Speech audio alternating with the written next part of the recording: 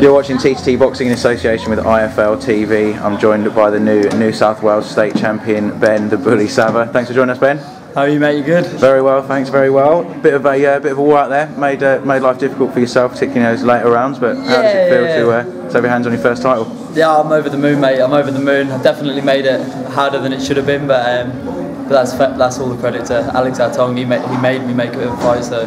Yeah, very, very experienced operator. Alex had I think over 40 fights, I think. That was his 50th tonight. Yeah. So obviously, compared to you, he's been in the ring for a long, long time. So how was it, going in against someone who has obviously been in there, done that? He's had a few title fights already. Yeah, it was very difficult. He had a lot of little tricks, and he knew how to keep out of range, and his distancing was good, which made it hard because that's usually my thing. So we were both playing it off, and it was a challenge, but we came through it. And southpaw as well. So first southpaw in the pro ranks. How do you feel you got on with that side of things? The fact that he was a southpaw didn't bother me. It was more he's good at his distancing. He knows what he's doing. Yeah, but wily. And so what's the plan for yourself? There's plans afoot to maybe fight again at the end of this month. Yeah, we just want to stay busy. We want to stay busy.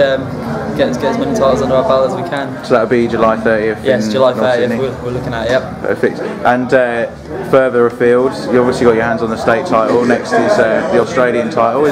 Is there a roadmap or anything in place for that? They put them in front of me and I knock them down. That's the job. I just do as I'm told. Look, I know you're desperate to go and enjoy your victory with all the fans that you brought out here to punch well. So well done, mate. Enjoy the rest of your night. Thanks again, everyone. Cheers. Cheers, Ben.